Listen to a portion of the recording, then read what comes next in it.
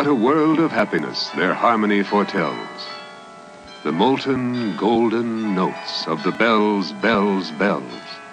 The rhyming and the chiming of the bells.